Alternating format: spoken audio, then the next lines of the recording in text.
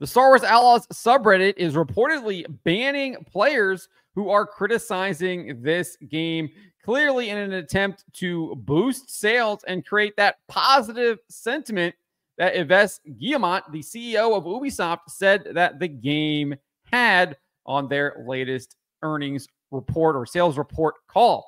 Before we get to this, I'd like to ask you, please hit that subscribe button, hit that bell for notifications so you don't miss any of our future videos here at the Trent Report. Roll this up over at thatparkplace.com.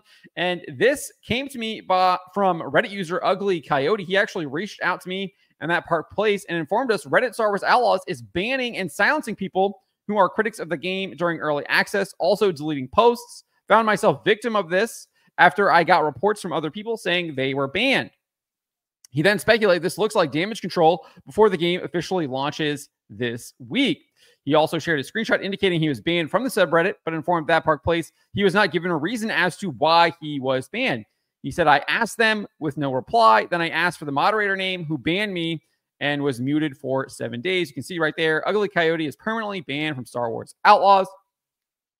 There is no explanation given as to why he was banned. You can see that he was trying to figure out why he was being muted, why he was being banned. Clearly, it does look like there was, at least the Reddit moderators seemingly thinking that he said something disrespectful. But again, it does not appear that they provided any explanation as to why he was first muted for 7 days and then ultimately banned when he was questioning why he was muted. He also went on to tell us that moderators of the subreddit were deleting a number of posts criticizing the game. He said this, there were a lot of posts deleted on Star Wars Outlaws Reddit, and me and a friend replied to those posts, also voicing criticism about graphics, performance, and so on. So my friend then posted about censoring posts and was banned for posting non-related topic comments for, I think, 3 days or so. In that deleted post, many said their friends got banned also. I got banned when I questioned the age of a user and his beliefs by stating that he blindly believes propaganda and described the critical parts of the game like performance, hardware needs, uglification of the main character, and so on. Also, I said he should be aware of false media hype like IGN. So clearly banning people who were being critical of this game, being skeptical of what Ubisoft and Massive Entertainment were trying to sell people. And in fact, we found out that they literally scammed people out of $130, basically robbing people of hours of their lives by forcing them to create an entire new save game because they had a game-breaking bug that left players stranded in space, not allowing them to complete the game. They had to roll out a new patch, and then the patch required players to start a new save, and if they did not start the new save, it still didn't work. And there were even reports that even if you started the new save, the bug could still get you even with the new patch, although that is unconfirmed.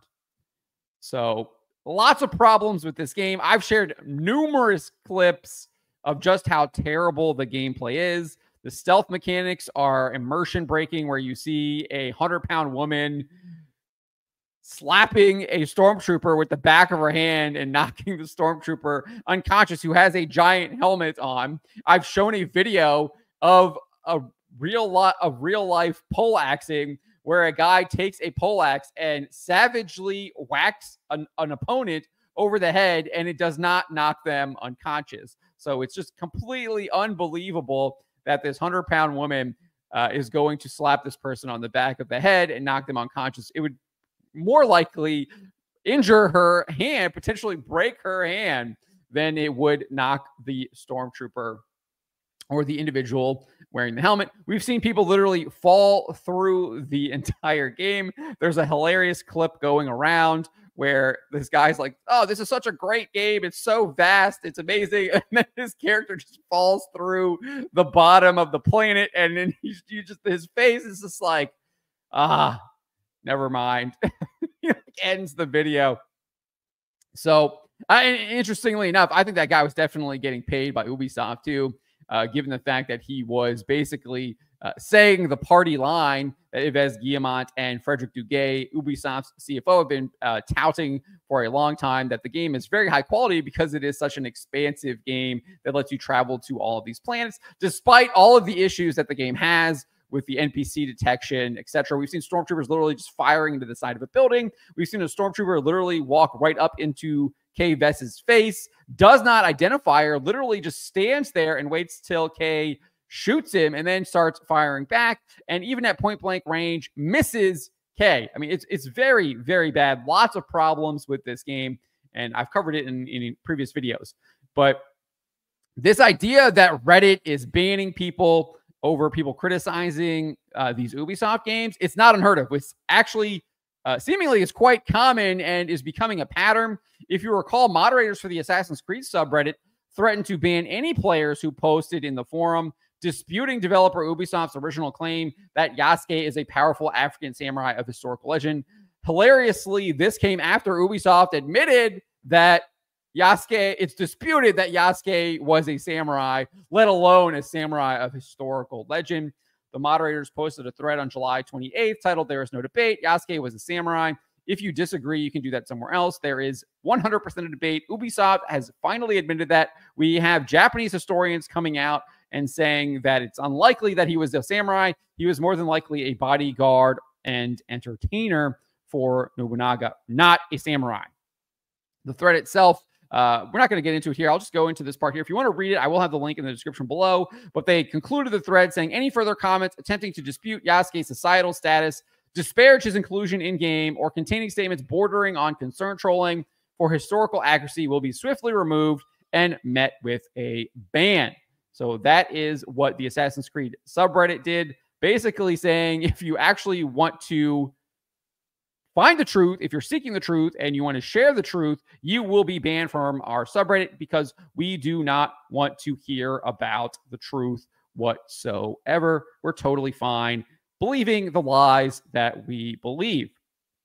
We also had the PlayStation 5 subreddit actually banned a user for expressing disappointment that Assassin's Creed Shadows did not feature an Asian male as the main character. This was originally reported by Reddit Lies over on X after Ubisoft released the first trailer for Assassin's Creed Shadows that revealed the game will allow players to play a female shinobi named Naue and the African Yasuke. User Golem is Best reacted to it in the PlayStation 5 subreddit, asking any other Asian people disappointed that we don't get an Asian male main character or MC.